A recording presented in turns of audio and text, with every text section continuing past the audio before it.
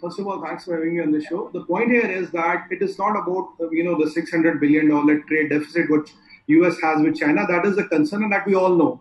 But the things have gone much bigger. You see, with increasing time, you come and do business with me, and you're using my money to kill my systems. How does China operate? If you have a free legal system, they will start. Your own people will start doing cases against you. If you have a free media, they will use your own media against you. Now, if you have a free market, they will have state-run Chinese companies come and kill your local businesses. That's what Huawei and ZTE are doing across the world.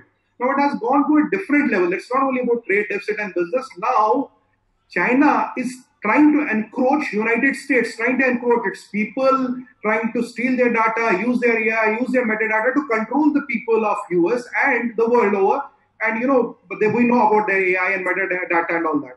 The another important point is that what has happened recently in Hong Kong is a very good move because these are the people who run the agenda of Communist Party of China. It's not the common man of the China roads. He has no say. It's not the common man in Hong Kong. He has no say. These people who are enacted by Communist Party of China, they run their agenda. I have been numerous times to Hong Kong and China, especially to Hong Kong.